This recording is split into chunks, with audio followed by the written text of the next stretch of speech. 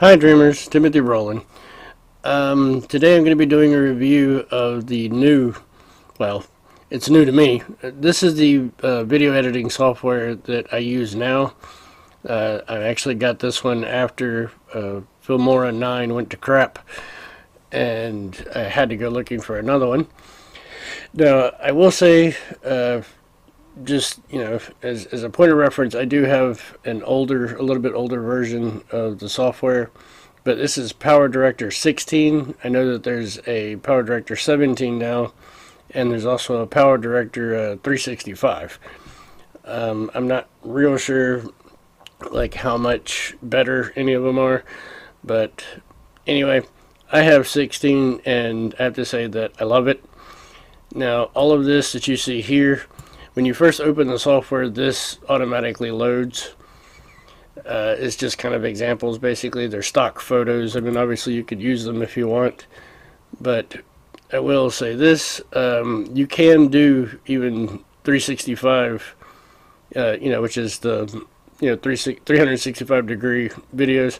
You can do those. You can edit those here, even in number 16. This example up here that's highlighted, that one and this one, you see the 360 in the corner.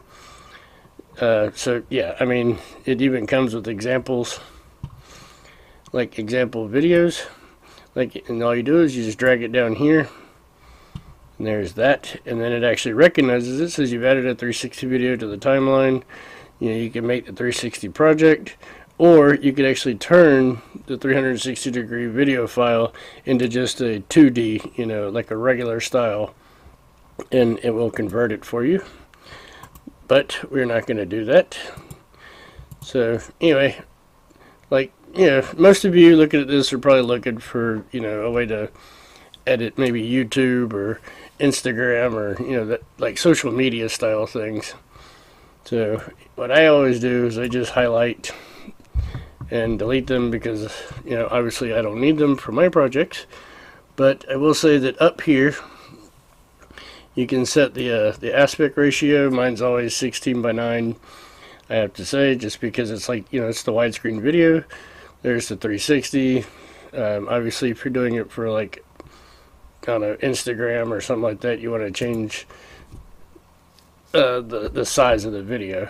So yeah, there's that. I mean, most of the stuff is pretty standard. This is, you import. And let's do 2 because I'm going to show you something in a minute. So let's do that one and that one. These are royalty free videos, by the way, in case you're wondering. And as you can see, it imports pretty quick. And then again, like I said, you just drag it down here. This is the timeline. The top one, you have the video file. Bottom one, you have the audio file. You can actually right click and then detach the audio from the video if you want, which could come in handy, especially if you record your audio separately. The next line is for your special effects, and then you have text and voiceovers and another music file, and I mean, it's just all kinds of stuff. This is the effects. Here you have different panels, and obviously you go through these, see them all. Trying to make this a pretty quick review for you. But yeah, I mean, there's tons and tons and tons and tons of effects that are all separated by category if you want.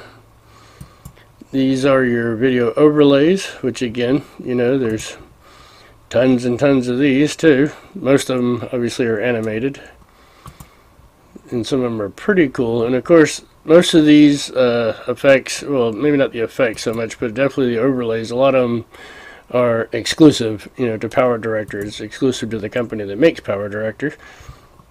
So yeah, there's that. Then you have what's called the particle panel, which is, just other stuff that you can add to your videos. I mean, it's just really cool stuff. And again, this is all exclusive to the company, so it comes with this particular software. There's a nice little aquarium.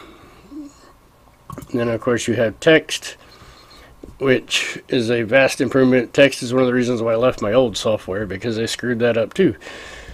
So it's basically the old one, you could only do titles, and that was it. This one's called a title room, but you have like different text that you can use. Anyway, that's cool. Then you have all your transitions. I like that these things are all separated and they're all lined up on the left. Again, separated by category, but yeah, these are all the transitions, and if you wanted to add it, all you do is just drag and drop it into the timeline. Here's the audio.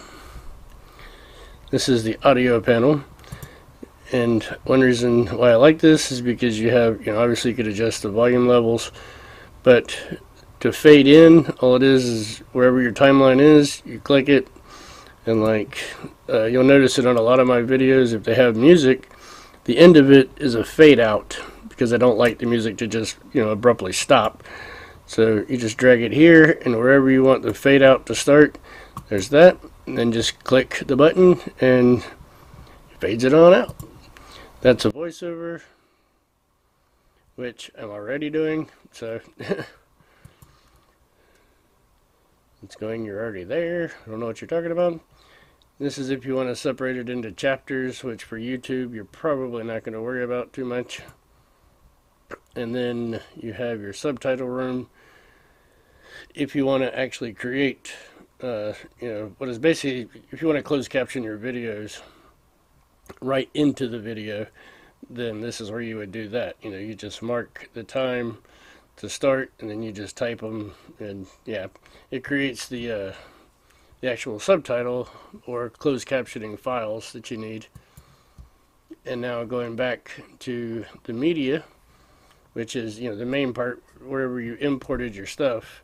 One thing I wanted to show you is if you come up here where it says media content and you click it, you have other choices. You have color boards that you can use, and I can tell you that this green one here and this green one up here at the top, these are good if you want to put them in the background and then put an image over it. And then you can actually use these colors in chroma key basically as a green screen so that you can make a transparent background. So that is very, very handy. Then you have an entire panel of backgrounds that you can use, that you can see the preview for over there at the right. You have, lights, and you have a love one, and you have paintings and all kinds of stuff. So those are cool. Then you have the My Projects, and then Express Projects, which is another cool feature. This Express Projects is literally where, if you don't have to really edit anything, you can just put a bunch of video clips, tell it what music to use, and hit go, and it'll automatically create your video for you. So you don't even have to sit here and edit. But you just have to make sure that all your clips, make sure that all of your clips are done, that you don't need to cut anything out or anything like that. So there's that. We're actually going to remove this from down here because I want to show you this. Oh, well, before I show you that, if you have a bunch of different files in this section, like you have a bunch of photos and you have a bunch of videos and you have a bunch of audio and all that, you can actually use these buttons up here. This shows just the videos. If you click this, it'll show just the images that you have in here, and this will show just the audio files that you have in here. And then of course you can always search the library if you got way too much in there. Now, what I wanted to show you, this is one of the functionalities that Filmora actually lost, which made me oh so angry. But if you click this little puzzle piece up here, you have Multicam Designer. You can, there's a whole bunch of this.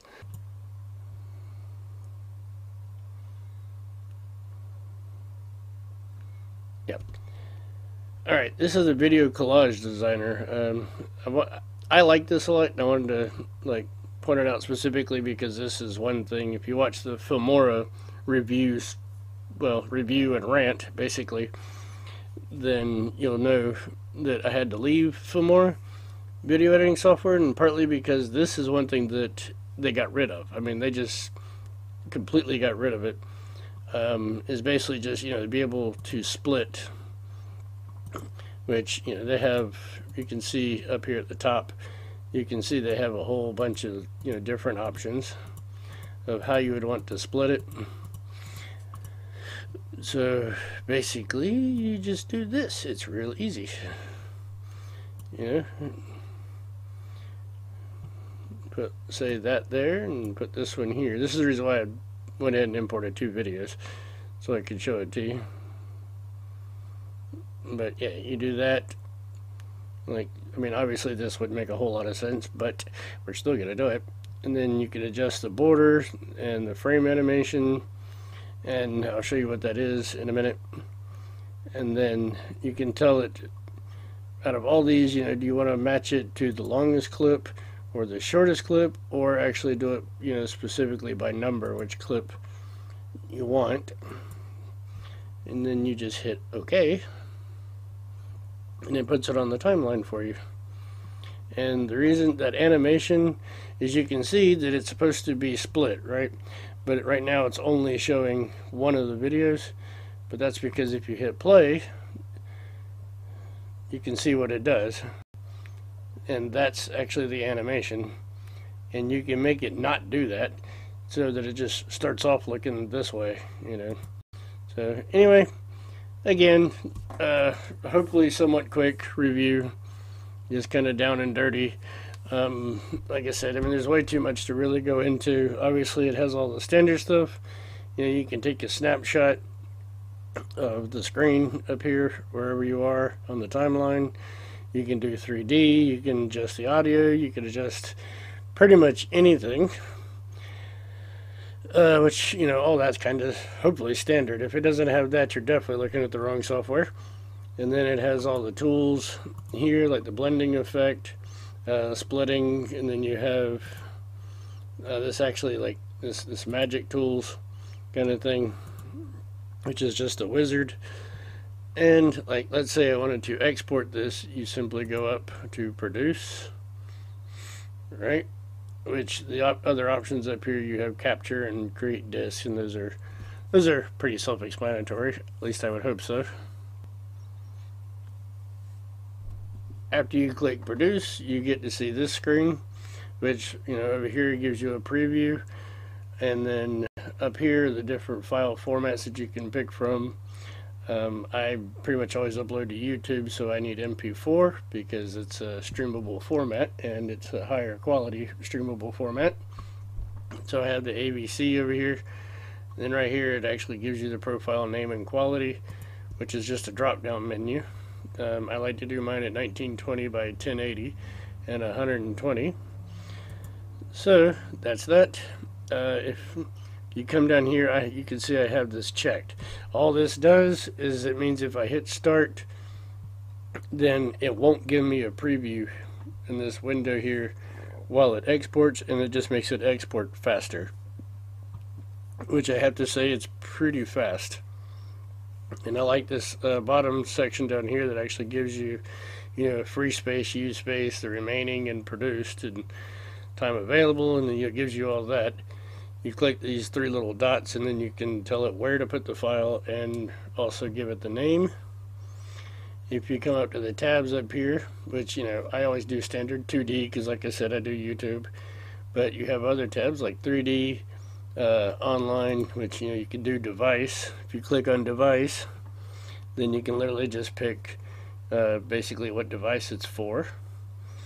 You hit online, you click the online tab, and you can upload directly to wherever you're uploading. Give it the title and the description, give it your tags, the categories, all that kind of stuff. So yep. And obviously, YouTube, Dailymotion, Vimeo, whatever the hell this one is, and Youku, whatever that is. So yeah, that's the quick, fast, down and dirty review for PowerDirector 16, or at least PowerDirector. I would recommend this if you're looking for a good video editing software. So yeah, leave your thoughts in the comments, and thank you for watching. Like, comment, and subscribe. Bye, dreamers.